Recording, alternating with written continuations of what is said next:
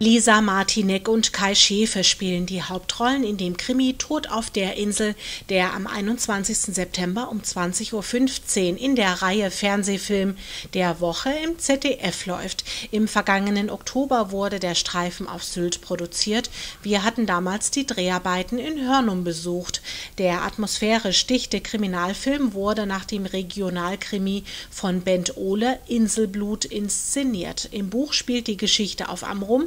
Der Film spielt auf Föhr, aber gedreht wurde auf Sylt. Also Sylt-Fans aufgepasst, den Abend des 21. September unbedingt rot im Kalender anstreichen.